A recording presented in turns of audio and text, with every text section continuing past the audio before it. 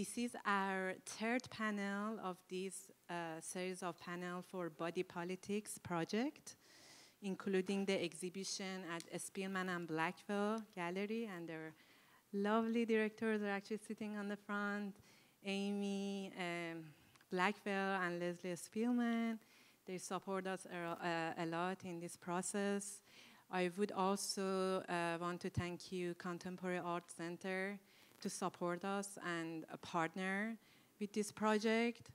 And I would also thank two foundations, Persian Heritage Foundation, Fahim Foundation, and Iranica Foundation, to help us and give us grants to let this amazing event happening. I just want to shortly say our mission to have this exhibition, our main mission was introducing our legend artist, Ardeshir Mohassess, in South of America, which is amazing. And also I forgot to thank you, Loyola University, and I just saw Dr. Boyezban sitting there. Thank you so much. Without Loyola's support, it wouldn't happen. And now I would like to introduce our dear moderator, because she's going to introduce everybody, and I thought it's not fair no one introduced her. Dr. Layla Diba is an independent art advisor, a scholar, and curator specializing in the art of 19th and 20th century Iran. She has been the director and chief curator of the Negaristan Museum of 18th and 19th century Iranian art in Tehran from 1975 to 78, and the Brooklyn Museum of Art's curator of Islamic art from 1990s to 2000, where she organized the exhibition Royal Persian Paintings, the Qajar Epoch, 1785 to 1925. Dr. Diba has also collaborated with the Guggenheim Abu Dhabi Museum and Asia Society Museum in New York, and sits on the boards of the Sadawar Memorial Foundation and of the National Museum of Asian Art, Charles Lang Freer, and Arthur M. Sackler Galleries, Washington. Current projects include the publication of Art in Peril, the case of the Negaristan Museum and its collections of 18th and 19th century Iranian art, and the invasion of the modern Iranian landscape, Kamalul Mulk paintings of Mazandaran. Thank you so much, Dr. Diba, and I would like, I just saw Dr. Moazzami is here, and wanted to thank Dr. Moazzami that everything is happening in this exhibition and the event we are just, he initiated. So thank you, and I would like to give the floor to Dr. Diba. Thank you, Sarah. Welcome, everyone, and we're delighted to be live in New Orleans celebrating the work of Ardeshir Mohassess. I wish to thank the Mohassess Trust for their tremendous efforts and perseverance in organizing this project, and to thank Sarah Madandar, the curator and organizer. Our panel tonight is a two-part panel. Ardeshir Mohassess in museums and Ardeshir Mohassess in books. So I will address a few remarks and then introduce the speakers. The topic of Mohassess in museums is part of a larger conversation taking place about the presentation and preservation of non-Western art in Western museums. And it is a very large, important conversation about how to integrate and to what extent is non-Western art can be integrated into the history of global modernism and into the canon of modern world art. There are very few examples of Mohassess's work in any museums. there are no works apparently in Iran, public institutions, and here in America we're fortunate that there are works in the Metropolitan Museum of Art, in the National Museum of Asian Art at the Freer, in the Library of Congress. Mohassess's first major body of work, Life in Iran, was produced for the Library of Congress and is held there. And outside of America, the British Museum has a few of its works, or at least one or two. So you can see it's really a very small scattering, and the role of private collectors and institutions in preserving and presenting his work is essential. So it's also a question of visibility. Once the works are acquired, what happens to them? And in this context, I would briefly discuss the art, which acquired about 5 works of Iranian modernists in the early 1960s and didn't show them for like 40 years. So that was a great opportunity that was missed. And when we did Iran Modern, luckily we were able to borrow a few of their works. But it was an example of how even if an institution collects non-Western or Middle Eastern modernism, they may never show it. And that's not the case at the Met, thanks to our curator who is with here tonight. So I think this panel is very significant. Before moving on, I would say a few personal notes about my interactions with the artist. My first interaction was thanks to Nikki Nujumi and Shirin Nishat, who were organizing the first major exhibition of Mohassess's work at the Asia Society Museum in New York in 2008. And we had a meeting in which we talked about the project and the works they were acquiring. And I'm sure Nikki remembers it differently, but all of a sudden I said, wait a minute, I think I have a work of his. And I went into my storage and I came out with a work. And Nikki and Shirin were incredibly excited to see this work. They told me it had disappeared and they had been looking for this. And it was such an important work, they decided to put it on the cover of their catalog. And it was an amazing, I think, moment because the work had actually been acquired by my late husband, who had gone to visit Ardeshir.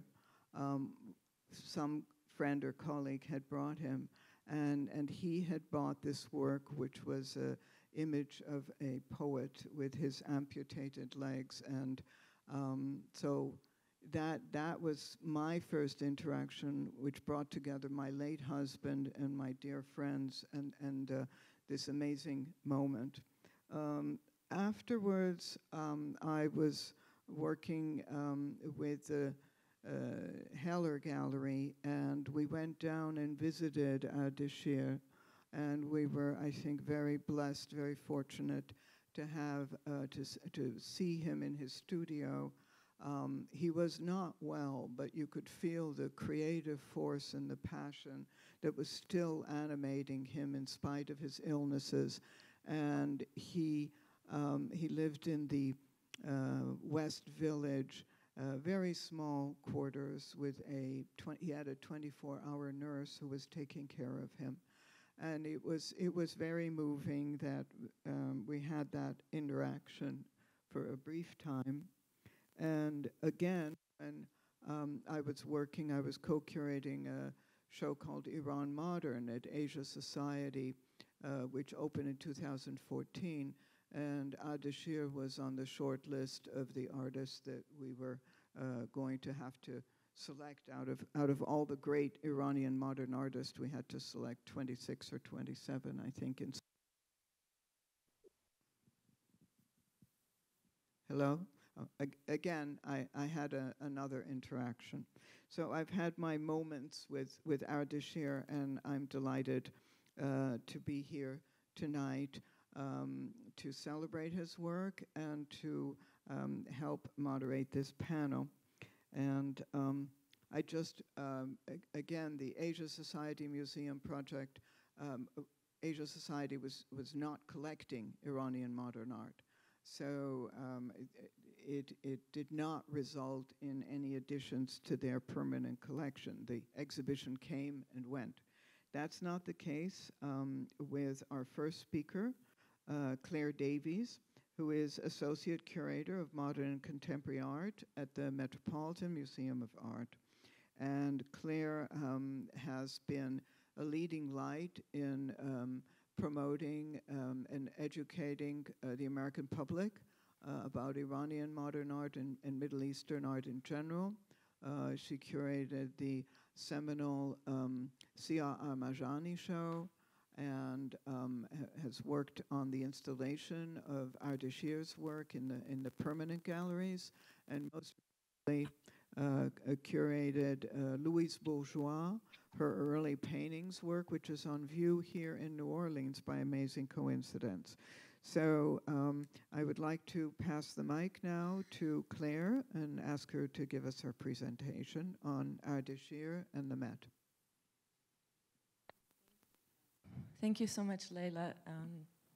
I would mention how grateful I am to you as well in being a resource to many people, I think, on this topic, the broader topic of Iranian contemporary and modern art. I'd also like to thank Dr. Behrouz Moazzemi and Sarah Ma'adandar. So this evening I have 20 minutes to talk about the collection of works by Ardeshir that are at the Met, put that in a little bit of a context of the Met itself and its curatorial and acquisitions program as it's being reimagined today, and also think about how, think from perhaps the curator's perspective of how do you display this work in a museum like the Met in a way that gives it context, enriches the viewer's experience. I think there's often a lot of questions that arise and potential pitfalls when you're showing non-Western modern contemporary artists in Western museums. So it's a question that deserves, I think, careful and sustained thought. I would just begin with I'll begin at the beginning with a couple of the works. There are 3 works that entered the museum in 2012, 2014 by Ardeshir, coming from the Ardeshir Mohassess Trust, acquired by my colleagues in the Islamic Art Department, including Mariam Akhtiar, who's also a big supporter of him. So these works, and I think we can move to the next one as well, are very much in keeping with I think, the exhibition that's on view currently around the corner. So this is a slightly later moment in his life in the 90s, and has a pretty distinct sort of aesthetic. And so I'm grateful to my colleagues in Islamic art for sort of laying down the foundation stones. Once I arrived in 2015 at the Met, I was extremely lucky to eventually come across a number of patrons of the arts who were very keen on supporting his work and wanted to gift a lot of his works to the Met. So I greeted that proposal with open arms. And so let me tell you a little bit about what we have there. Actually, could we go back one slide? So we have about 20 loose works on paper by Ardeshir. This is a special one because it's from 1951, when the artist was at the ripe old age of 13, already publishing in the media of the day and working in a somewhat satirical vein, you can see. And what's interesting about this piece as well is, I mean, what I see and really what this presentation is about is a call for scholars and people who are interested in Mohassess to come access this collection and help us build the knowledge around it. But so this, what I do think is interesting about this piece, which seems to show this, peasant figure, and he's maybe singing, and the cats in the back are all in pain from the noise. But there's also this blank space, and I imagine that that's where there would have been some sort of commentary or text involved. And the relationship between text and image in Mohassess's work, I think, is quite an important one and an interesting one. But as this image shows, he was a working professional artist from a very, very young age. If we could go to the next one.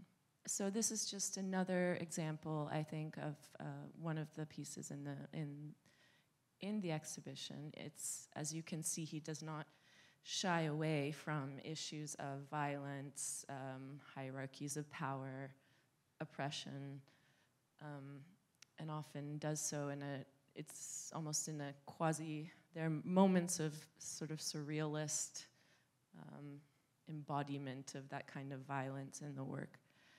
And maybe we could go to the next one. Slightly different kind of approach. And one thing that struck me looking through the works is how many different sort of identities he can express and approaches to the work he has. And also media, different media. I think in this period he was working with watercolor, sometimes with crayon, certainly pencil, as well as ink, which is what he's best known for. Okay. So this is a piece from 1988, and I think if any of you caught this morning's panel, which was really interesting, there was some discussion about how he would lean on this sort of very rich visual history of Persian Iranian culture to inform his own works and to produce images that were able to slip past censorship because they use the language of an earlier era, a visual language of an earlier era, and sort of references to different periods in Iranian history to speak about the present. And it's interesting that in the 80s and after the revolution, I think you start to see figures, whereas before the Shah may have been the sort of coded figure behind the scene, you start to see more images of men who look like the religious leadership that was taking over the country. And here he's combined with the image of the Shah's crown, which is a pretty direct kind of acknowledgement of how that transfer of power has happened. Okay, yeah. This is one of my favorites. I love these series of figures he does, especially of women. And as I said before, I'm not even going to attempt to give you a full reading of these works. They need lots of careful study and hopefully some ambitious young graduate students or senior scholars who would like to take this on. So the conversation, I think, about Ardeshir is partly, there's this, I feel like there's somewhat of a false binary of, is this satire or is this art? And of course, satire in a European tradition has there's a very strong visual, artistic lineage of sort of satirical work in a Western tradition, which he was certainly looking at, very interested in. But he was also interested in, I think, a history of literary satire from the region, and you can see him combining those two at different moments. So how do we contextualize someone like this? He came to New York in 1976, just before the revolution, under, I think, some pressure from the political nature of his work. And he was part of an art scene and a scene of, illustrators and others. I know that Saul Steinberg was somebody that he was really interested in. And so, this is one place that Mohassess lives. He lives in many, I've come to learn. I think some of the discussion this morning I was reflecting on, and it felt like there was a sort of a need to, do we call this satire or do we call it art? And for me, these two things are not mutually exclusive at all. And I think, he also, his work is really resonant for me with works of the Neue Sachlichkeit movement in Germany in the interwar period, where you have these very biting, critical, scenes of Germany in that time, of war veterans, how they're deformed, of this sort of the violence that had warped the society at that time, but also done in a way that's almost just visually incredibly captivating and rich. So I might put Ardeshir in closer to them in a way, in that they, these are artists who also work in a satirical vein. The other place we could put him is in the midst of the artists who were working around him at the time in pre-revolutionary Iran. And I'm very proud to say that the Met is growing a strong collection of these often very hard to find works. I'm certainly not suggesting that that we can easily compare or say that these artists are doing the same thing as him. I don't think that that's the case. But it is one way in which he can be contextualized. There was this booming scene of artists who were doing really new and exciting things, and I think he was a part of that as well. Okay, maybe the next slide. I'm also happy to say that we've been collecting works by living, or until very recently, living artists. We have a piece by Niki Najumi, one of two, and Shireen Nashad, Sia Armajani. So I think I'm not saying he speaks to these artists specifically, but he's also part of the conversation as it moves forward. I don't think he has become any less relevant today. So what do we have of his? In addition to the 20 sort of single sheets, works on paper, we have two series. One is titled West Struckness. It's a illustration that he did in the 80s for a book that was published in 1961, I believe, by Jalal Ali Ahmed. And this was a very important publication. It questioned, the way in which the modernization of Iran was happening under the Shah. He was critical of how technology was being absorbed so quickly, of what was being lost, so Ardeshir did this series of 12 drawings to illustrate that, and these were published in the book later. So maybe these are all 12 of them. Soon, I hope to have them up on the Met website so that this is all visible. This is just an example of kind of what the book was about, and some of the complexities that the artists of that time were dealing with, in fact.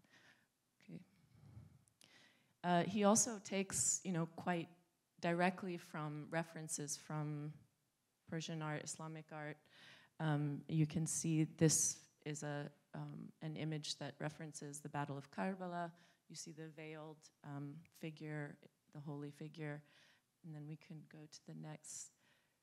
So there's the Met being the Met, we have such a wonderful, diverse range of materials that can help contextualize the work. But how that happens in the gallery, I think, is an interesting question that I haven't fully answered myself. The other source of inspiration, I think, for him were these coffee house paintings, as they were called. And this is another piece in the museum in the Met. Mariam Ekhtiar is doing a wonderful job of collecting some amazing Qajar work, which is what he is looking at in many cases. And he recalls seeing a show that Monier Farmayan, also in the Met collection, had organized in 1967 in Iran of these coffee house paintings, and cites that as an important moment in his work. And so this is a piece titled War and Peace that I really love, and we're gonna maybe zoom in, next slide, or sorry, actually this, if you had, could we go back to the last slide? Okay, this figure in the corner is, I think,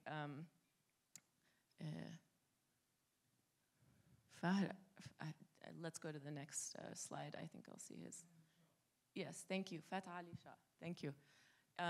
And you can see him here again, he's, as in the Ardeshir Mohassess drawing, he's holding his hookah, and in the Mohassess drawing, he's sort of looking over his palace, and it's full of, we can keep going forward. I have a detail shot of it. Well, there's another reference, these acrobatic dancers, which are interesting to think of in terms of some of his upside down figures. But this, I love this work because you can look at it, you just sort of look at it and more little vignettes pop out at you, and each one is a self-contained story, and they're really divided between different forms of decadence, the decadence of violence and the decadence of pleasure, and it's the kind of war and peace that I think he was interested in. This is another very interesting work. It's partly collaged, which I think is something characteristic of his works from that period, and why it's also so important to see these works in person, because in reproduction, that kind of layering does not, is difficult to really see. So this piece is titled Central Park, which is written on the back, and that's how it's titled in the book Closed Circuit, which documents a lot of his work. But interestingly enough, in the very bottom, it says Park, and you'll have to correct my pronunciation, Layla, Park Shahir, City Park? Park Shahir, which is, I understand, a big park in the center of Tehran, built in 1953. So he's sort of making this parallel between that park and Central Park, I guess, in New York. So he's in New York at the time. What was happening in this period in 1988 was that there was a massive massacre of thousands of political prisoners, especially leftist political prisoners. And so what you see here is almost that it's a very carnivalesque kind of atmosphere. You have the gallows, and then you have the family. I think you can go to the next slide. Yeah, you have this family up in the upper left corner getting their photo taken. You know, you have some people playing music and seeming to dance. So it's again, it's almost like War and Peace. It's this combination of the coexistence of these two sort of forms of existence. And having been in Cairo during the Arab Spring at the beginning, I can testify to the way in which these incredibly vicious sort of protests and fighting in public would be happening, and then around the corner there'd be somebody, you know, walking around selling cotton candy. And I think there is something surreal about how people engage with that violence when it's placed in the public sphere. Apparently the killings, okay, thank you. The killings were kept quiet and were actually took place inside prisons. So, and there was a big denial of this happening. So it's interesting that he chose to situate it in the Central Park. It's like the greatest point of visibility in the city. Yeah. But I wanted to end with this series, which is the largest series that we have of his. It's 129 individual sheets. And it's his illustration of a 14th century Arab Iranian poet named Obaid Zakani, and he reminds me of Ardeshir in various ways, but this piece is known as the Rishnama, the Book of the Beard, or Pogonology, which is the study of the beard. And let me just read you one scholar's explanation of what this work is. So she writes, the work entitled Rishnama, one of Obaid's recognized masterpieces, is an undated mixed work in prose and verse, the subject of which is the critical moment in which facial hair replaces the soft down on a pubescent boy's cheeks. The central theme of the work is therefore a typical theme of the classic Persian lyric, the first appearance of the beard to spoil the beauty of the beloved youth. Obaid's intention in composing this work is to condemn the moral corruption of pederasty while recalling the theme and style of an obscene poem by Saadi. The condemnation of this vice is carried out through the literary expedient of a satirical dispute in which a personified beard defends its own virtues in a lively debate with the poet himself. So the sense of humor, the sort of, he was drawn to these moments of kind of obscene humor, but also a very interesting literature of the 14th century, and this really incredibly interesting figure that he seems drawn to through perhaps a shared interest in a critique of social relations, power relations, political relations. And I would love to have somebody who knows about Obaid Zakani or a lot about Mohassess to come and take a look at this and help us understand what's going on here. And I have a couple other examples there. So there's certainly some erotic scenes, but also a lot of humor. In the next slide, you can see he's partially looking at things like Persian miniatures and composing these. So I end by saying that I think it's the role of a museum like the Met, like many museums, to be able to be points of access for artists whose work would otherwise be unavailable or available in parts. And I think that when it comes to non-Western artists, that is especially important, especially urgent, as we lose people and things get lost. And it's something that needs to be done urgently, and in order for this work not to be lost. So, thank you.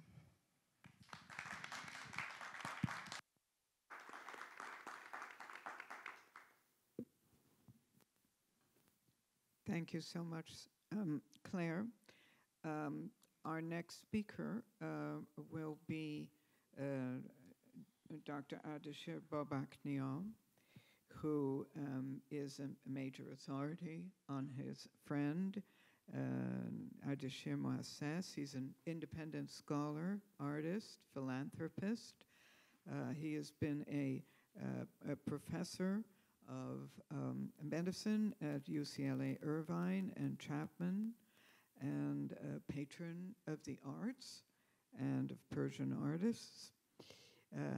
He is the founder of the Menorah Foundation, devoted to Holocaust awareness, and co-author, most recently, with Dr. Ali Banuazizi on the most recent monograph on Ardeshir Mohassess, a retrospective published 2022, UCLA Press. So I will now invite Dr. Babaknia, who will speak to us about Ardeshir's works in color. Thank you.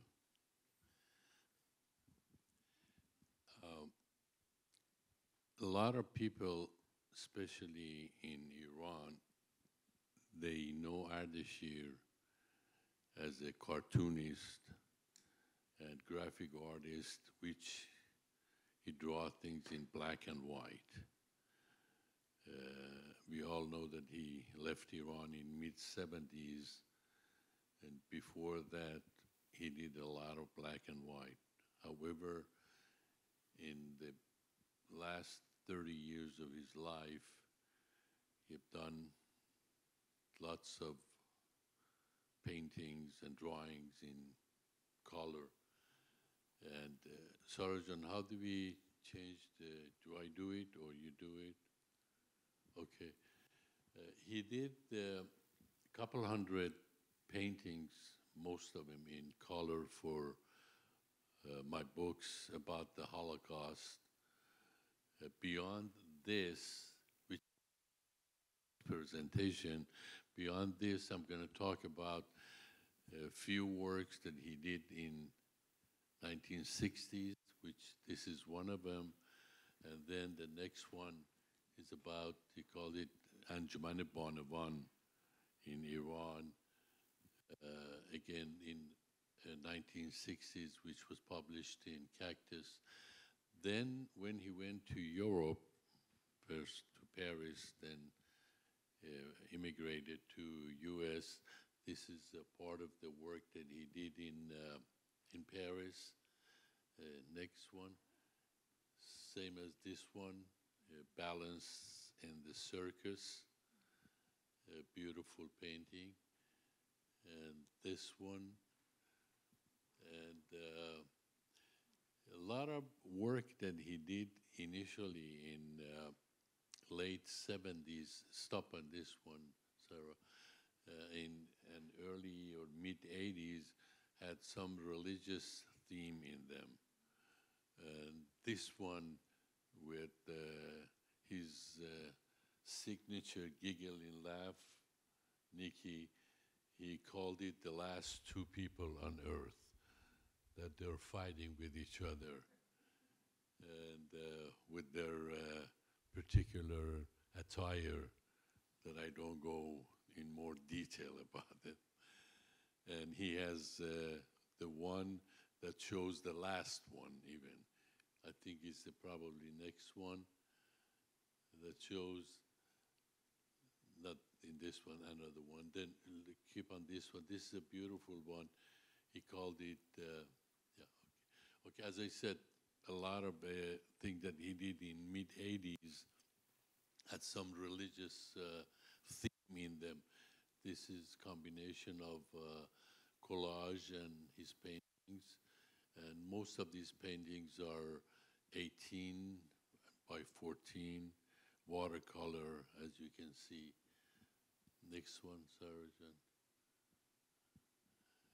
He did a series of clown that I have it in my collection.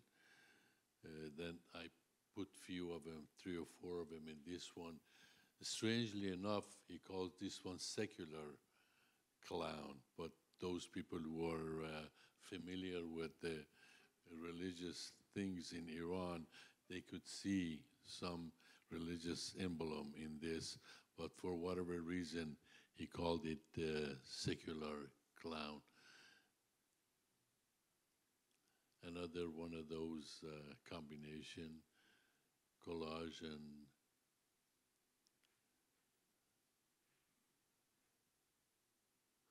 Surgeon, just keep a little bit more, few more seconds for each one so we can all absorb it. Go back to the other one, please.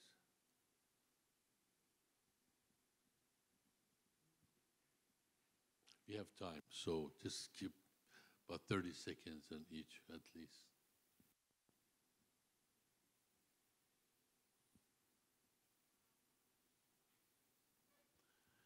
He was doing part of these things while I guest at my home, and I was seeing his, Nikki Najumi, how he was giggling when he was doing this, how much he was enjoying, and had in his mind what this was all about.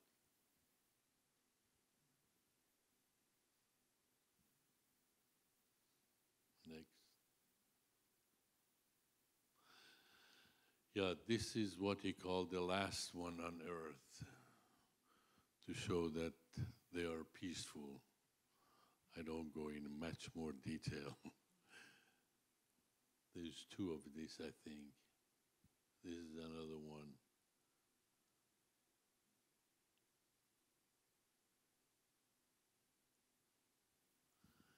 This is part of the clown thing that he did. Please hold it on this one, that he called one of these fanatic clowns.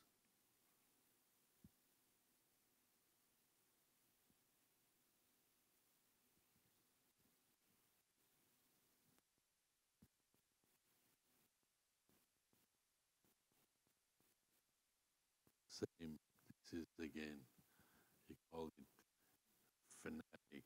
We have times this again, so we all enjoy.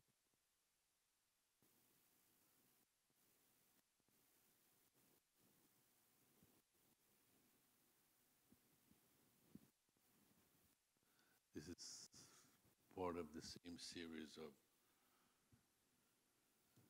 fanatic clown.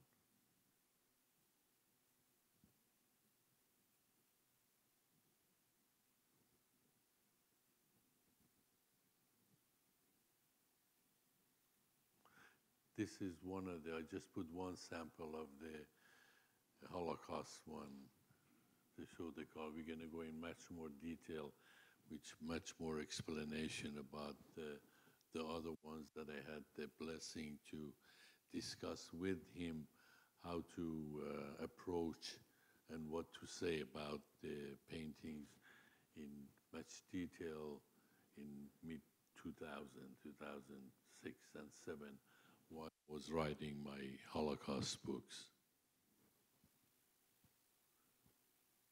This is again part of the series of the clowns. This one he called it Defeated Clown. دلغک شکست خورده. Beautiful paint. This is the large one. I think this is about 60 centimeter by 40 centimeter inside.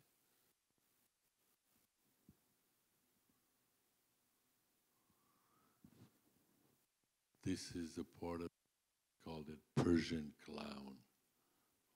Yeah. Very delightful. This series about half a dozen of depiction of the Persian clowns. Few ones are happy ones. Was more of a celebration.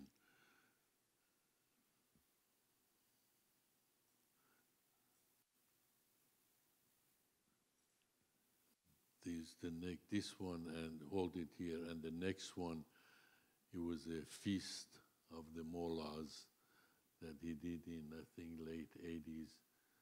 Again, these are probably 80 centimeter by about 60 centimeter. Beautiful, beautiful. These two of these work. Next one, Saraja.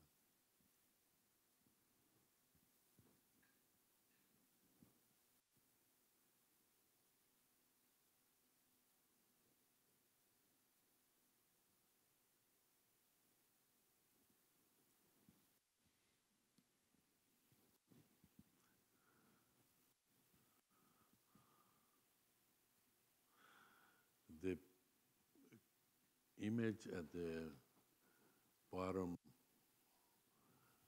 right side, according to him, was one of his best work, the one that has the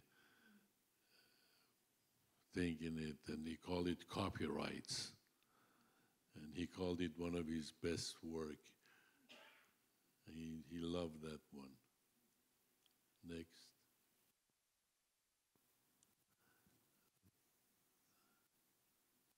This is entitled one of the one he did in Paris in 1970s.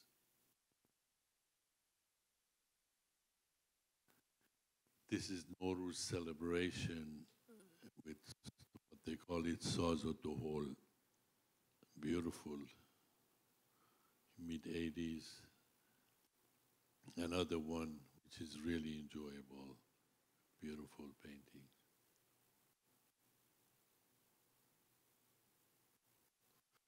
And this is Cabaret. And those people who remember the right side, the violinist is Parviz Yaqi. And the dancer was Jamile. And he was having so much fun doing this. He loved to go to cabaret. And he has few of them in the smaller, but this is a large one. I think this is probably the last one, I think. Oh, this is Dr. Mossadegh. He did several Mossadegh. A few of them are in a very serious, very formal attire. This is Mossadegh in the court, defending himself. And thank you.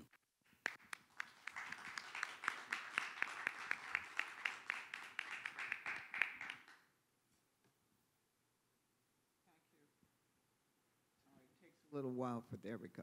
Thank you so much, Ardeshir, for that wonderful overview of his works in color, which is really an understudied subject and revealed many new and fascinating works to us. The second part of our panel is devoted to Ardeshir Mohassess in literature, in books. And I would just mention that the artist passed away in 2008, shortly the opening of his major retrospective at the Asia Museum in New York. And that catalog is one of the major contributions to the literature. Our two speakers today are major figures, critical figures in the study of Mohassess.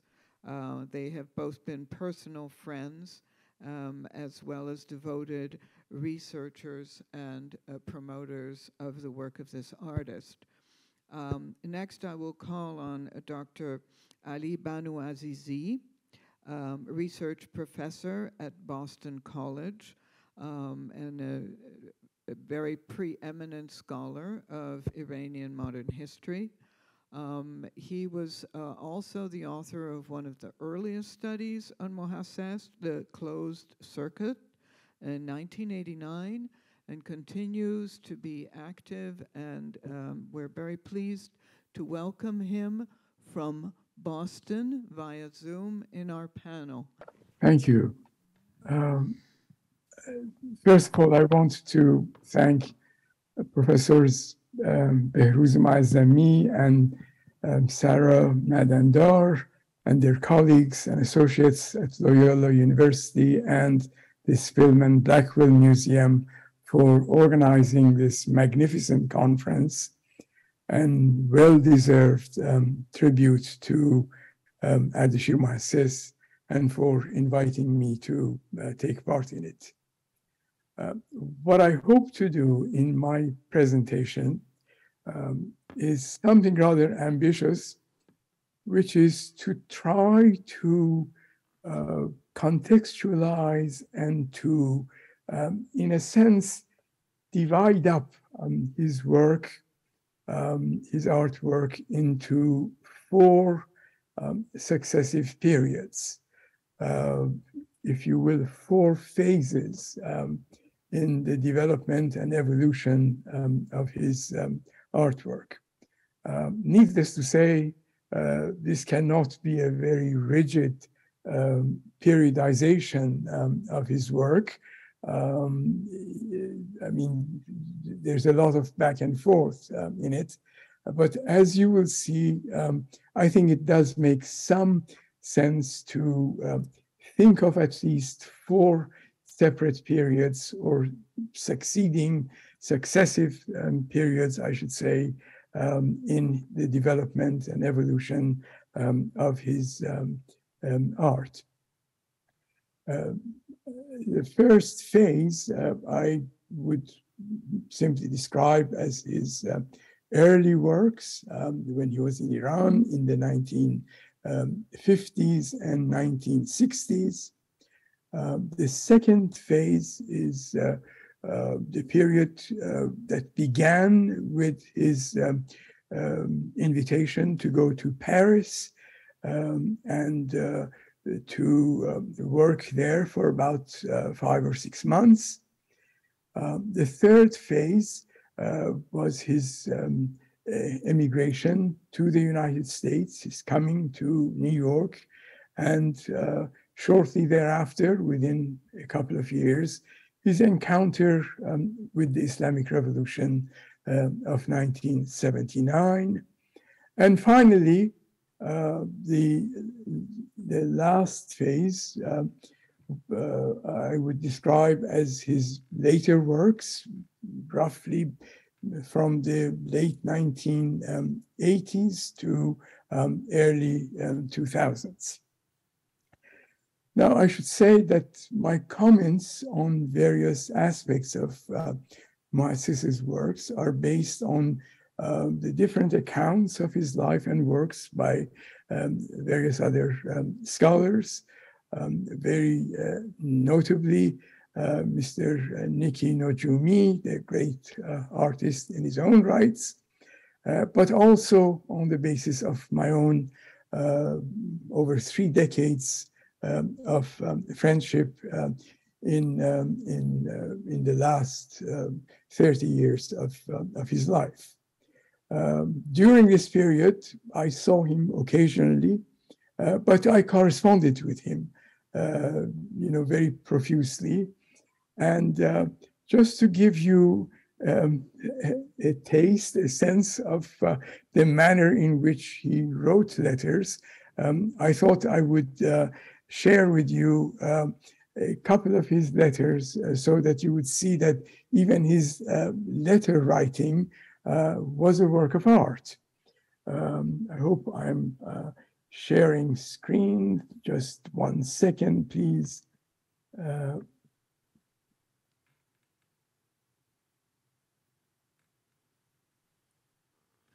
Okay. I wonder if you can see a portrait of Mohassess at this time. So the letters that I wanted to show you, just 1 second.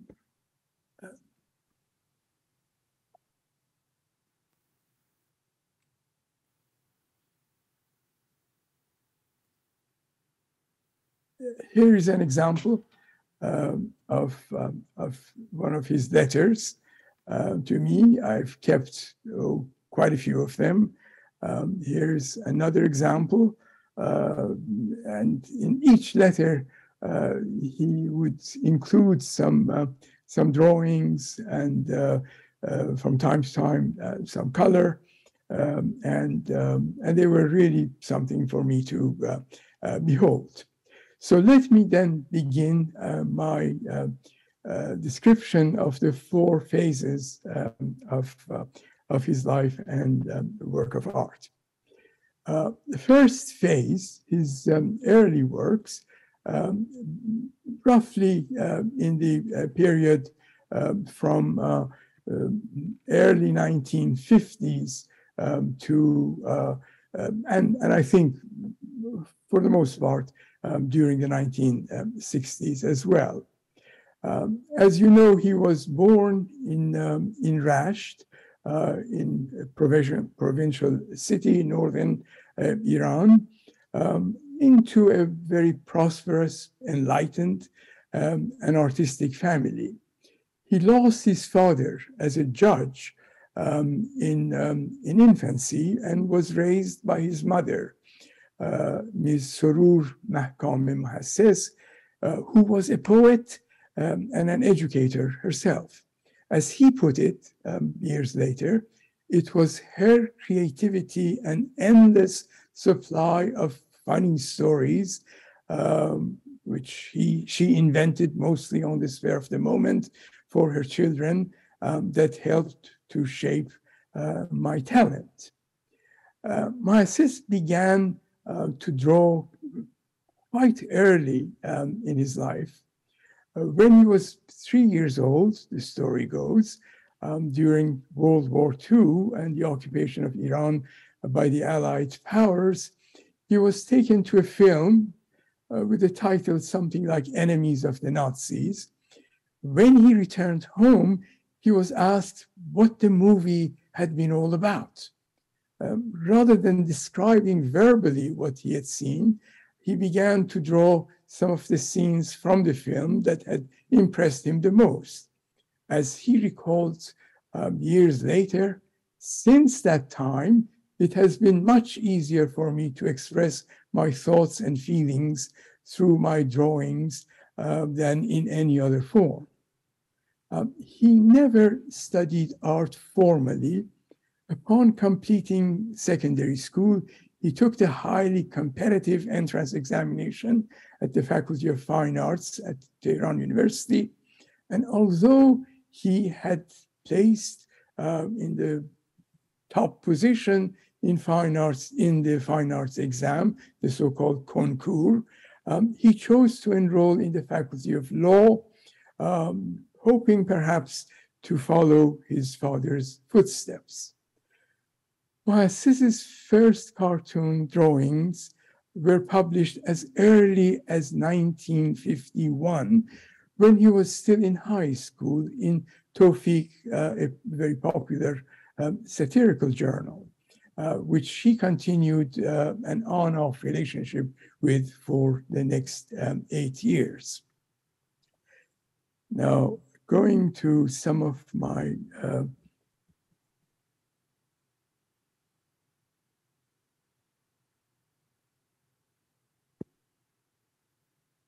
so here we have some examples of his drawings. This one, for example, goes back to the 1940s, one of the very first of his drawings. We have another one in the late 1950s. As I mentioned, he really began publishing his works in the early 1950s. And we have another one, again, late 1950s, bureaucracy. What this shows is one of the clients pictured at the very top, whose case is passed around from one bureaucrat to another. Another one, interestingly, in 1959, he is describing the extent of pollution in Tehran at the time. This was the time that diesel fuel was very common in Tehran, and I myself remember the degree of pollution that existed at that time. Here's another pretty ordinary subject, a tailor, a woman, sewing a piece of cloth in 1963.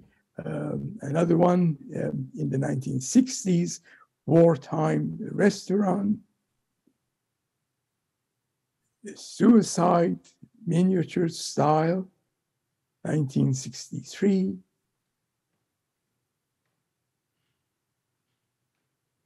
This is interesting. The book that the young man is pushing into his head is labeled as chemistry, you know, a way of learning, perhaps just before the exam, all about chemistry. And then this was the time in which in Tehran, in the early 1960s, you know, taking fruit juices was very popular. Here, this young man is putting his diploma and in a sense juicing it to draw some benefit from it. And then a couple of drawings of one of a woman, the other one of a man. And during this entire period, his minimalist line drawings, which distorted recognized forms and shapes, his macabre and surrealistic images that revealed human pettiness, greed, mendacity, arrogance, and sexual perversion. These were basically the themes of most of his drawings during this early period.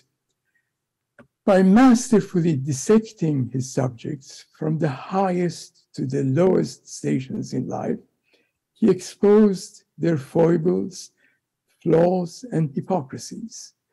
His erotically charged drawings, as he put it to me some years later, I must say that fortunately the personages in my works are always blessed with a great deal of sex. These were often based on old Persian and Indian erotic art, presented in convoluted and at times liberating images of human sexuality.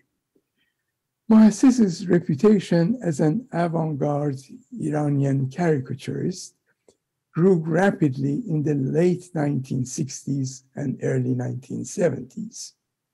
He oversaw the publication of 11 of his collections of drawings in Iran, which were often introduced by prominent literary figures, journalists, and art critics, and numerous solo and group exhibitions of his work were held in Tehran galleries. This pretty much brings me to the end of the first phase in his works.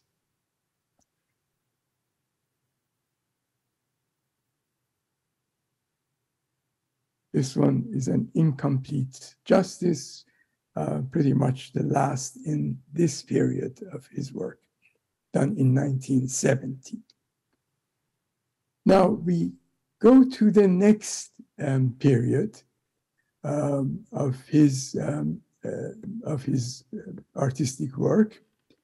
And during this period, an important event was for him to travel to France to begin a period of collaboration with the weekly magazine Jeune Afrique for over 6 months, as I mentioned. Now, outside from bolstering his international reputation as a leading graphic artist, his sojourn in Paris opened the world of color for him. Until that time, almost all of Mohassess's works had been black and white, line drawings, or heavily cross-hatched in black ink. Reflecting on this stylistic shift in his works, he himself said, and here I'm quoting from him, "For a long time, I did not use color. Perhaps this was due to the fact that my immediate environment and the city in which I lived, Tehran, were not particularly colorful. When I first went to Paris, I fell in love with the enthralling beauty and colorfulness of the city. The entire setting of buildings and people's faces were multicolored and seemed to have been painted in harmony together. You could see the 4 seasons in one day. This made me notice color and opened new vistas for me. Since then, I've used color whenever I thought the occasion demanded, mostly with crayons, pastels, or watercolors. So let me then show you a few paintings from this period, beginning in the early 1970s.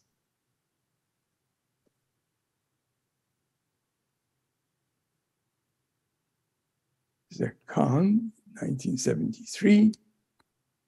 A beautiful painting, which, by the way, is on the cover of our book from 1973.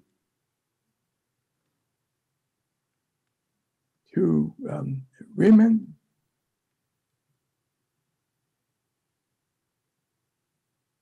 And entitled, again from the early 70s.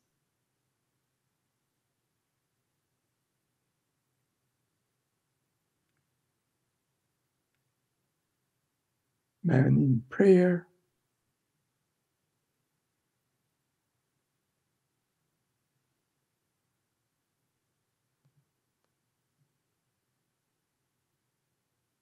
Solzhenitsyn.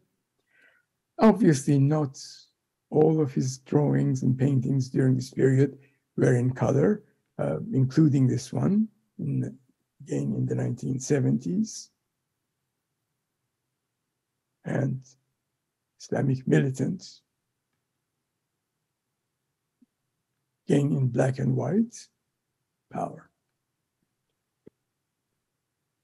Now, again, still focusing on this second period, the period that began with his sojourn in Paris, this decade of 70s was also a period in which Mohassess became more closely acquainted with the works of such leading Western artists as Bosch, Bruegel, Goya, Daumier, Picasso, as well as the British cartoonist Ronald Searle, the French artist Jean-Thomas Ungerer, and the American cartoonist Saul Steinberg. In his interview with the notable Iranian poet and philosopher Esmail Khoei in the late 1970s, Mohassess talked about the influence of these great artists. He said, "Of course, I knew these artists before, but I can say that it was in this period, meaning in the 1970s, that these works deeply influenced me. That is, I really got them. That is, I internalized them and digested them." Then, as I mentioned, we see the influence of this exposure to Western art in a much clearer way. And then also, as I mentioned, the use of color, which in my judgment pretty much characterized this second phase in the development of his artwork. Now, the third phase is basically, a period that is marked not so much by a new style, but by his emigration to the United States and his encounter with the Islamic Revolution of 1978-79. So let me come to that period. And here, let me say a few words about how he wound up in the United States. His rising popularity in the early 1970s as an independent-minded and critical artist brought him under the scrutiny of the Iranian secret police organization, the so-called Savak. The deliberate political ambiguities in his published works were taken as thinly disguised criticisms of the Pahlavi regime and its high officials, while his dismembered deformed, mutilated figures were seen as suggestive of the torture suffered by political prisoners at the time in Iran.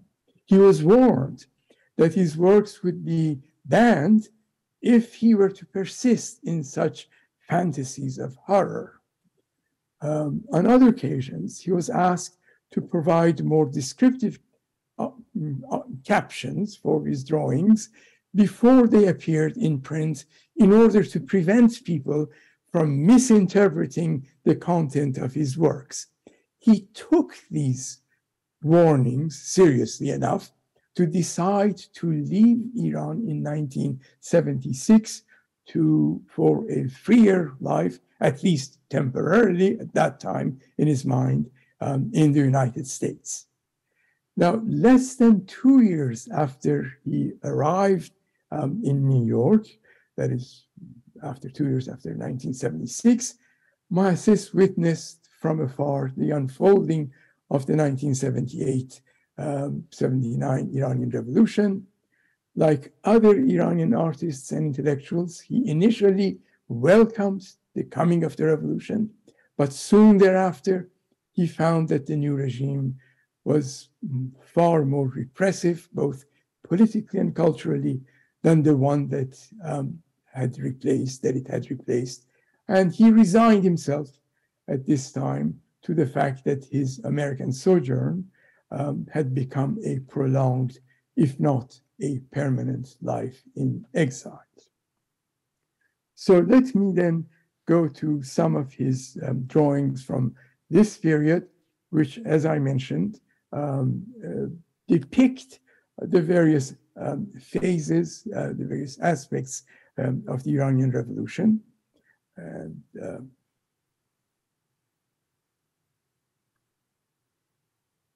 here's, for example, one of the very famous scenes.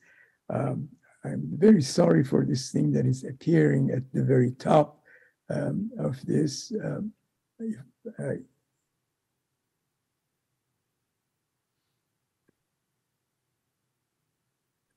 Beg your pardon.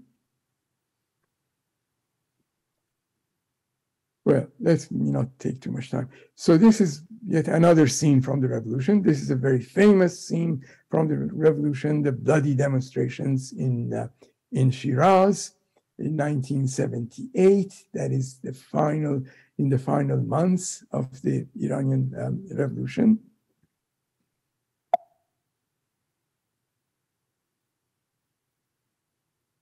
Yet another scene labeled "Today's Martyrs Demonstrate in Honor of Tomorrow's Martyrs," again in 1978, during those final months and weeks of the revolution. Revolutionary patience.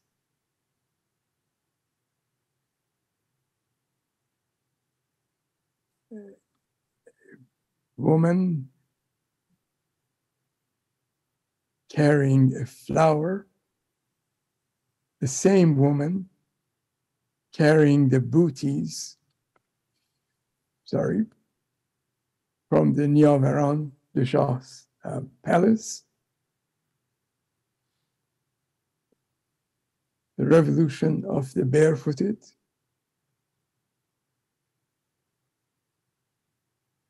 Let me say that during the tumultuous events of the revolution and its aftermath from late 1970s to early 1980s, these became really the focus of his attention during this period.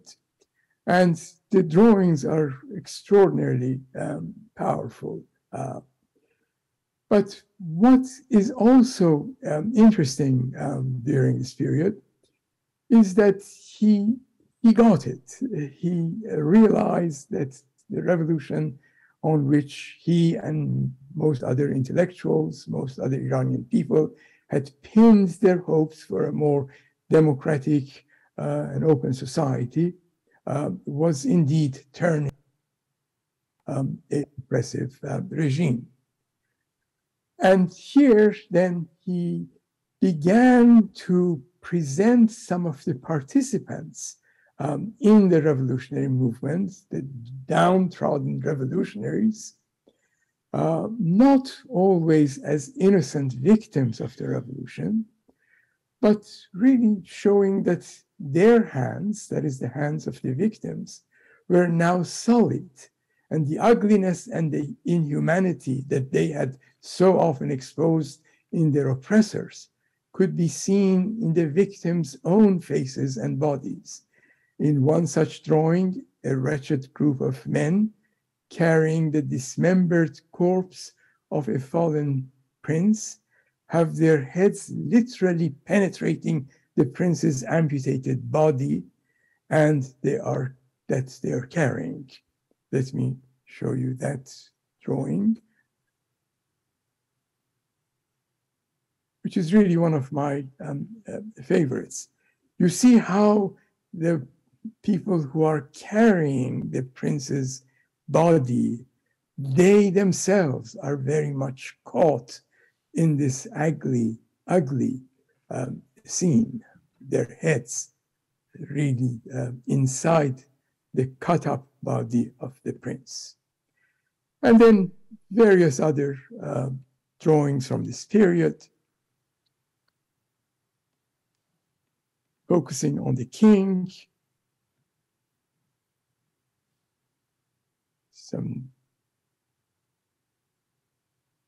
the new and the old minister,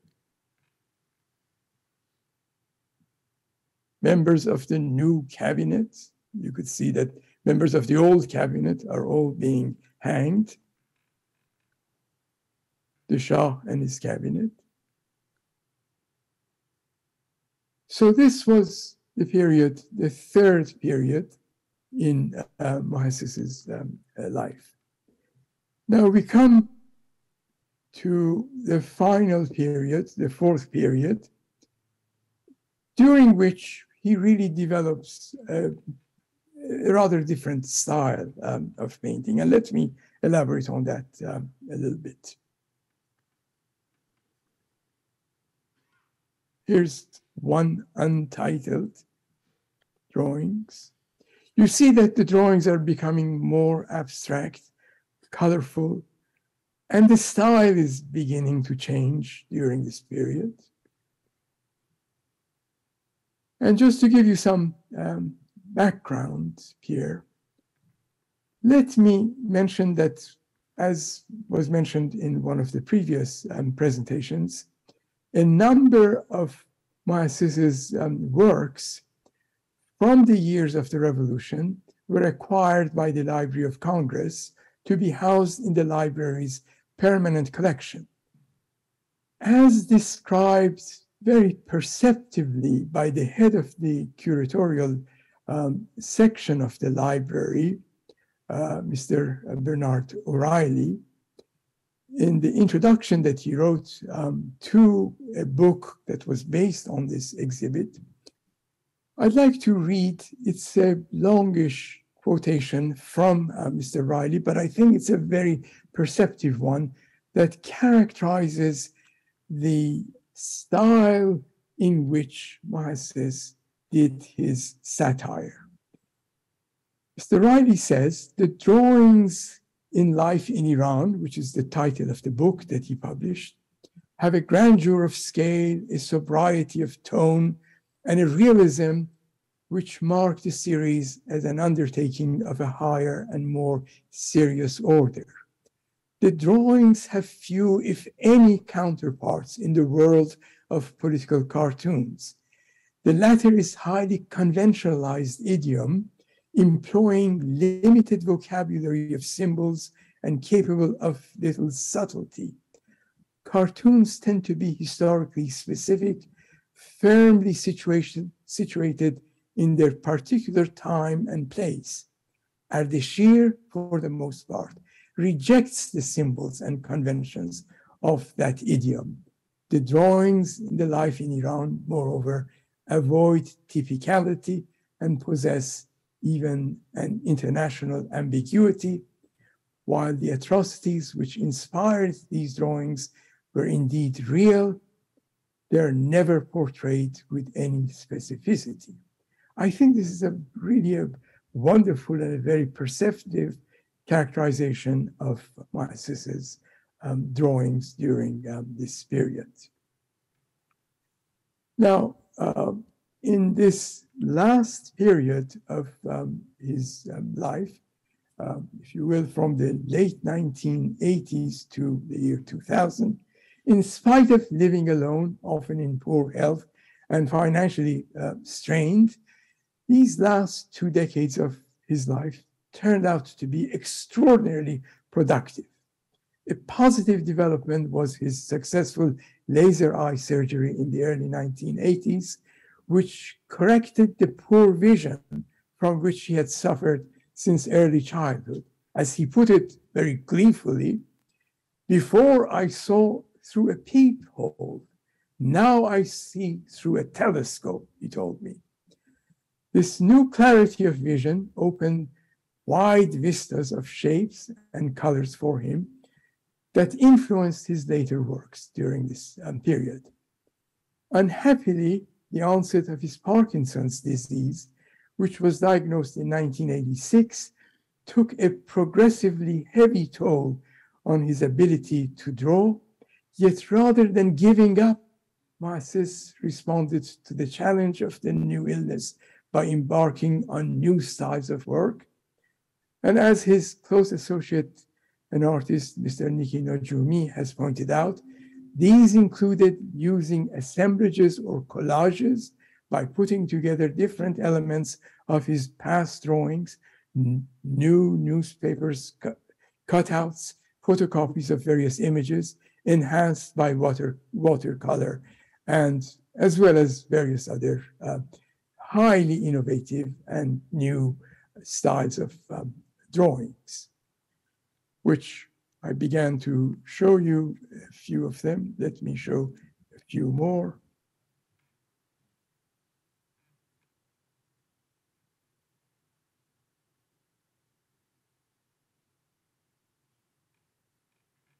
These are all from the 1980s.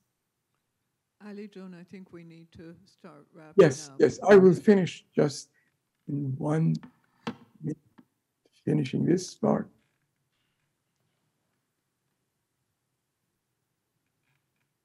So let me end, if I may, by saying that Ardeshir's more than 3 decades of life in exile never diminished his love for his native land and his sense of cultural identity with it.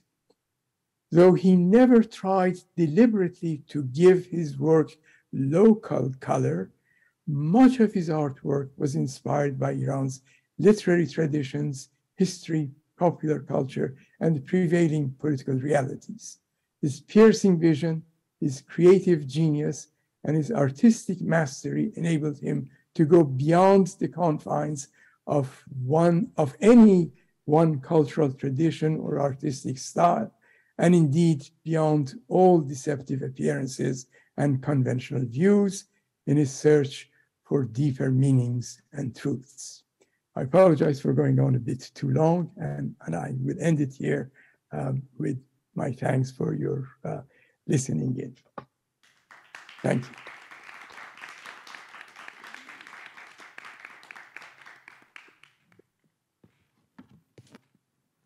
Thank you very much. I've just mentioned that we will take questions after the last presentations from the audience, but now I will invite Dr. Babaknia to speak to us about Ardeshir's works on the Holocaust. Thank you, Dr. Diba. Thank you, Dr. Mazami. Thank you, Sarah, Madandar. And it's an honor to be on the same panel with Ms. Clare, Dr. Clare Davies, and in the presence of Niki Najumi and distinguished others. Mohassess, as I said, I was honored to have him as a guest in my house for a few months.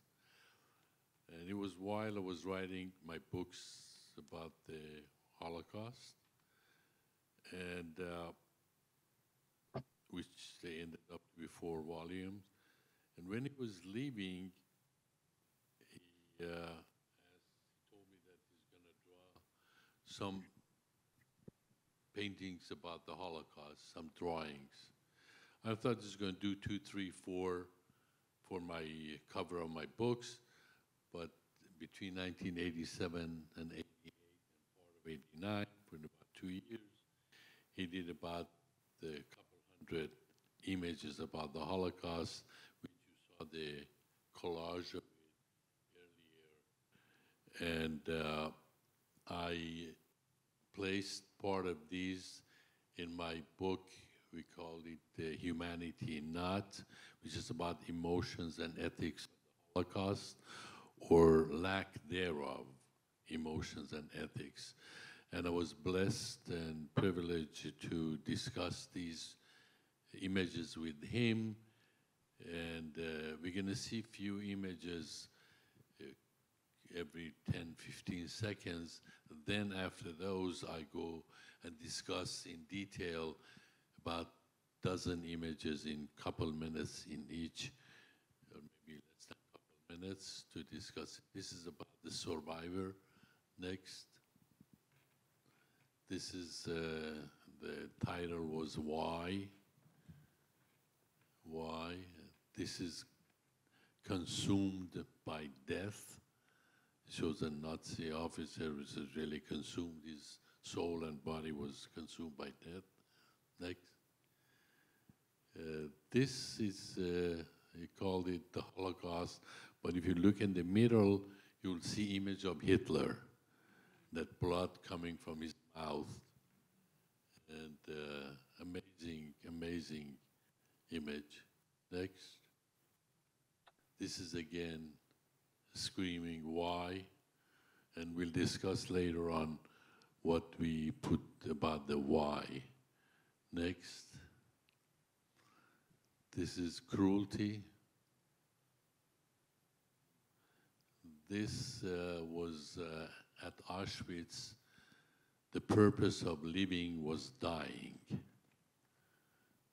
Next. This was alone, being alone in the world. This was indifference, walking away from the Holocaust, about bystanders. This was about the cruelty and the evilness of the Holocaust. Next. I'm going to discuss this one when we go to the, this is again kicking them out. Next. I'm going to discuss this in more detail. This is an amazing painting. Go to the detail of it. Next. As I said, I put about over 150 of these images in the book. We call it Humanity Not, which has been translated in a couple languages, Farsi, Arabic, Turkish, and we are working on the German and Hebrew. Next. This was done in collaboration with Ardeshir. Together we did it. Not only the painting, but also the explanation of what to put, how to interpretation of the paintings. Next. This is Elie Wiesel, the Nobel laureate, Holocaust survivor in 2012. The preprint of book when he was looking at it, and he wrote something for the book. When he was looking at it, he said, this is the most vivid images that I've seen about the Holocaust. And then he turned to his wife, says, Marian, did you realize what I just said? I used the word vivid and the Holocaust in the same sentence. Says, oh my God, oh my God. So he was very touched by this. And he said, these lessons of these images makes us sensitized to humanity, other people, humanity. Next. This is our last book that Dr. Diba talked about, which I was honored to do it with Dr. Banuazizi. It's a retrospective about the work of the Holocaust, 50 years of his work from childhood to the end of life. And I have to thank Nikki Najumi for being so gracious in helping us in many aspects of the book. Yeah, we go here talk about explanation about things that I discussed with Ardeshir. We were always wondering that how could somebody kill someone with no remorse, with not feeling any bad, and worse than that, you make other people kill for you, for your cause. It's so simple that really scares you. What it is process of dehumanization. You consider the victim not being worthy of living, not being a human. So you are not human, because if you kill a human, you feel guilty. You're not even animal, because you feel animal, you feel guilty. You're a Jew, now you're a Shia, now you're a whatever you are. In Russia, you're from wherever, Ukraine, so you can kill without any remorse. Next one, as I said, this is what they call the process of dehumanization. Dehumanize your victim. So when you kill him, you feel good because you're cleaning, you're cleansing. Just like when you kill or you spray for cockroaches, for mouse, you don't even feel bad, you feel good because you're cleaning your house. Next. A German young student was 21 years old. He called them, the German Jews at the time, we no longer are human. We're a strange psychophysical product made in Germany. So we have to be wasted. If you get rid of us, the psychophysical waste would be good for you. Next. And these people were getting to be in the camps so filthy, they were really dying in their own excrement. So even themselves, even the victims were hating themselves, let alone the perpetrator. So when you kill him, you're getting rid of this filthy guy who is dying in his excrement. Next. So this is an amazing photo, which I think is really haunting photo. This is a 25 years old young woman who was at Auschwitz. And she said, I realized this filthy situation that they put us in is a purposeful, willing, they're doing it with a purpose to dehumanize us. So she says, if I die in Auschwitz, I will die as a human being. You cannot dehumanize me. Next photo, so they said I'm going to explain it. This photo, I had really long conversation with Ardeshir and even one of my secretary who were helping me typing the books. How could the victim to be bigger than the Nazis? Which is the same thing. You cannot dehumanize me. It says, oh my God, I have no clothes. I have no name even. I'm titled right now 35-282. I have no books. I have no family. But I'm still bigger than you are because you cannot take away my soul. Next. So what is my fascination as a physician, as a fertility specialist, as a university medical school professor with this? Why do I write? I've helped creating 3,000 mothers or helping fertility 3,000 babies to come to the world. So babies are very precious to me. They're the future of humanity. My point is, why did you kill 1 million innocent children who even did not know what their religious is? The next one. This is a picture of Layla, my fertility babies. These are every year I was celebrating Mother's Day. So for me, these precious things are the future of humanity. And next one, they say that this is an amazing story, because in the book I'm telling a story. Some of the story, each pages of a story, there's no drawing by Ardeshir. I put a photo. This is an amazing, people who are mother, they understand, and this goes to the soul of humanity or inhumanity. One day, one of Nazis' officer write in his diary that in 2 days we took away 20,000 children from the Lodz ghetto to Auschwitz. Said the mothers, they were tearing their skin, their hair, their clothes. They were screaming for their babies. And there was one mother who screamed so loud that it silenced every other scream. So Nazi officers, go get your child. So she goes to the wagon to get the child. 3 children says, Mommy, Mommy, save me. The officer says, choose one. Only one you can take out. So she came out empty-handed. Next, what is behind this? Why it is significant? It says, in history, no killer can kill a child before he can kill the child within him.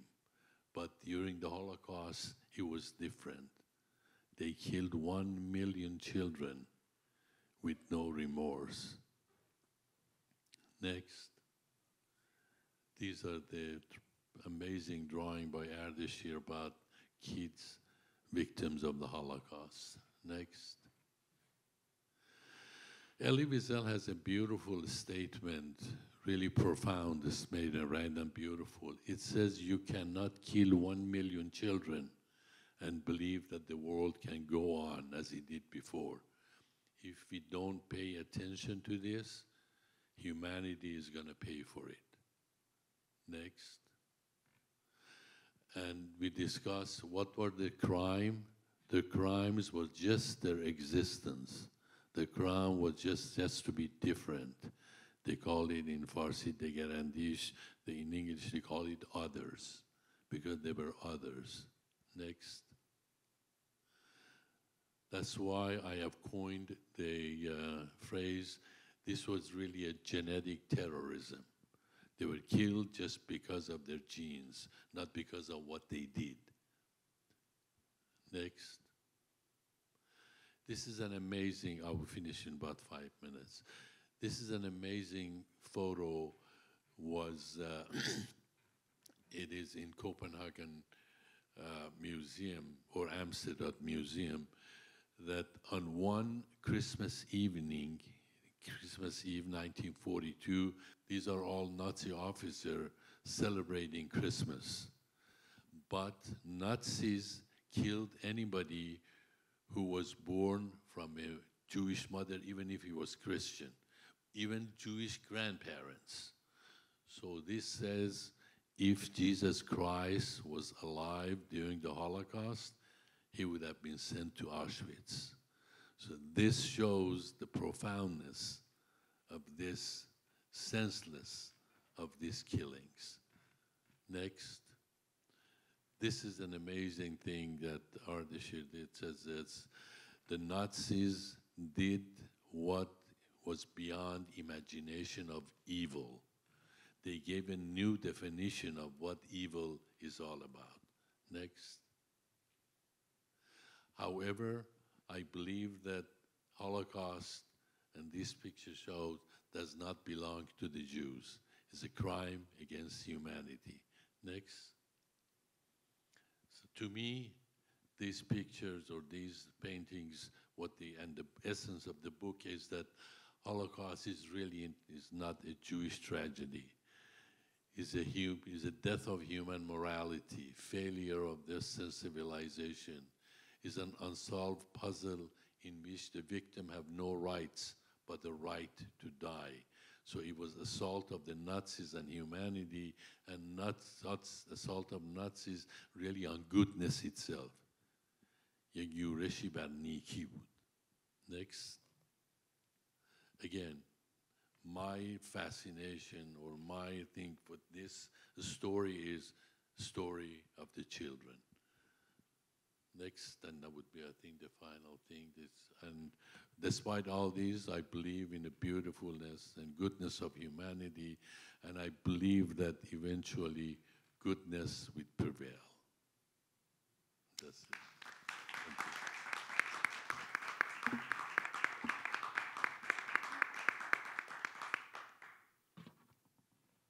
Thank you so much for this discussion and presentation of Ardeshir's and yours collaboration and the gift you gave to Ardeshir of his last great subject for the end of his life. So we have a few minutes for questions from the audience. I think all our speakers would be happy to answer any questions or comments you might have.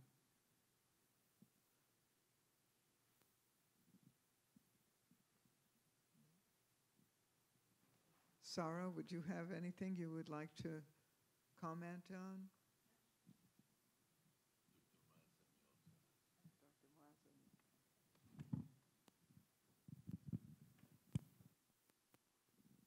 I have a question from all of you, particularly Professor Banuazizi. Can you hear me? Okay.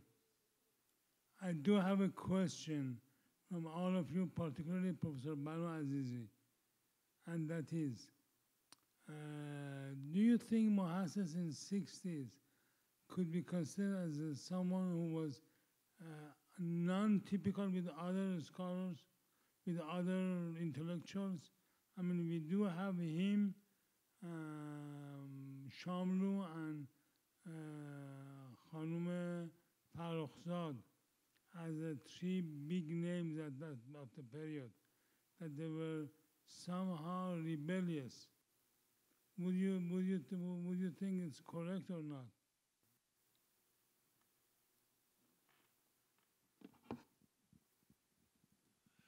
We can't hear you, Dr. Dr. John, we can't hear you. Yes. Yes. So You just I came just up. want to make sure that I understand the question. You were comparing, or you would like me to compare Mohassess with some of the other artists of his time. Is that the question? My question is Mohassess in the 60s. I believe Mohassess in the 60s was different from all other artists and intellectuals. I mean, he was with Shamlu and Farrokhzad, the three big head of the Iranian intellectuals movement. Yes. Am I correct or not? Yeah. Well, it's very interesting. I don't think that he had any involvement, if you will, in those intellectual movements. For example, we looked at some of his drawings on the so-called Westoxification, Gharb Zadegi. He never joined those debates. He was not a political activist in any sense of the term. But of course, his drawings were deeply political. But he never entered, if you will, into politics. He was not interested in doing that. In that sense, he isolated himself throughout this period and focused exclusively on his art. That's my take on him. But his art wasn't his language, wasn't his art a way to express his frustration with the moment? Absolutely, absolutely. But what I was saying is that he did all of that. He expressed his politics. He gave voice to his political views, through his drawings, through his art, but not through any kind of, association or making political statements or joining any groups or political party or anything of that sort. In that sense, he was, publicly, if you will, demonstratively apolitical. But artistically, of course, he was very political. And that was probably the greatest contribution that you could make to politics and to resistance to repression. Thank you.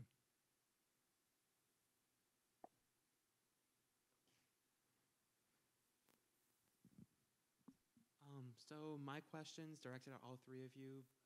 Davies spoke about it the most with the difficulties of bringing an Eastern artist into the Western world. Do y'all believe that there is sort of cultural barrier that prevents some understanding, specifically Iranian through Ardeshir, with cultural phenomenon, folklore that isn't really grounded in Western understanding, is more of that Eastern mindedness, those home stories and cultures that a person like myself could never really understand?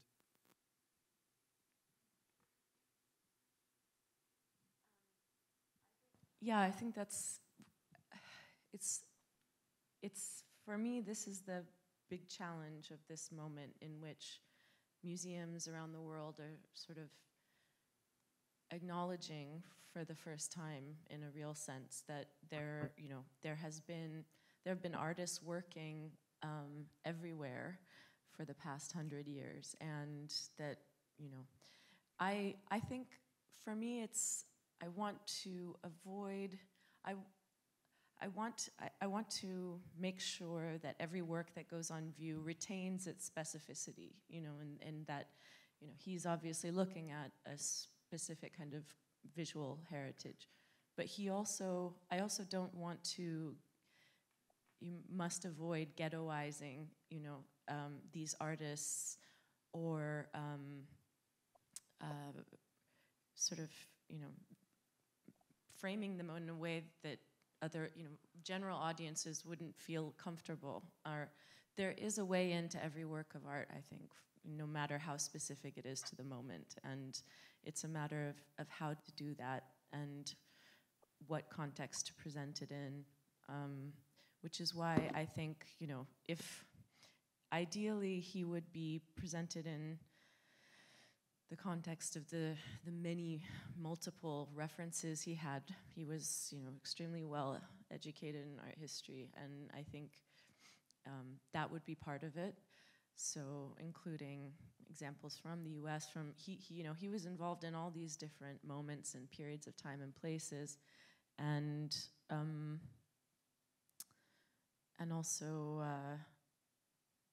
Sometimes I think the work can just stand alone as a, maybe a exhibition on its own, and you are sort of allowed to see how the artists themselves developed. And but this is the big question that I think a lot of curators at museums are struggling with. The other pitfall I think that we've seen happen, unfortunately, is work shown in a way that sort of connotes a kind of that there's something derivative about it, which I think is just a kind of hangover from sort of unfortunate histories. But rather, these artists were in active communication, engaging. Sort of they have an agency in the way that they're interpreting other, art from other places, and critically engaging it. So these are some of the issues I think that come up in that context. Yeah.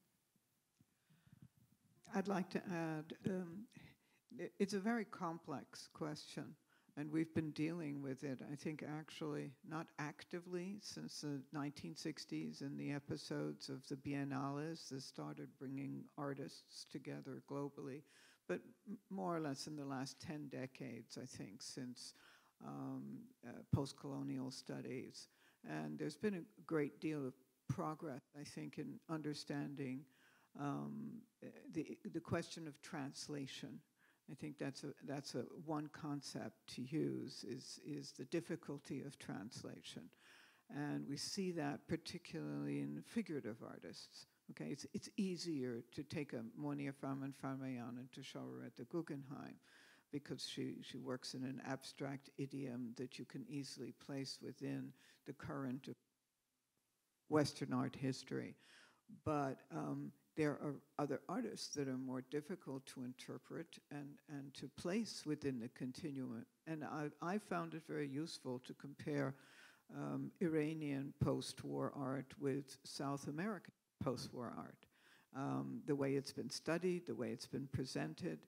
And I thought, again, that one of the steps forward was the recent show at the Met on surrealism, which brought together global examples of surrealism, which was really, really innovative. But it was also very challenging to the art establishment, who were not happy with, you know, examples of surrealism from Egypt or North Africa. And again, all these questions about value and quality, and as you said, who was there first, and this question of being derivative. So there are a whole series of issues and questions, but they're being addressed, I think, increasingly. And I think the quality of curating and scholarship has improved tremendously outside of the West, whether you're talking about India or the Arab world or Iran. And with the emergence of local museums, such as the Qatar Museum of Modern Art or the Sharjah Biennale, you know, I think all of these are leading to greater understanding. But there are simply practical issues that need to be surmounted, such as, you know, how do you access the art? How do you purchase the art? How do you interpret the art? So I do think that progress is being made every day, and when we have more and more young curators who can bridge the East and the West, that's what we need, and we need them to be within. We need them to be our mold within the institutions. Thank you all. Thank you. I just have a maybe last question from Dr. Diba about, I'm just so curious to know how you personally get to know Mohassess in Iran and how that happened. How you get to know Mohassess in Iran, and I didn't meet until I was in the States, and that was in about 2000. I don't know, around, well, the first decade, before 2008. And it was really only, I think, once that I went to his studio, but it was very, very moving. But people found Mohassess. He had so many friends, and he was open, and some of them are here with us tonight. And so I did not meet him in Iran, no. I wasn't even in Iran. thank you so much. Is there any other questions? No? Thank you. Thank you, everyone, for joining us.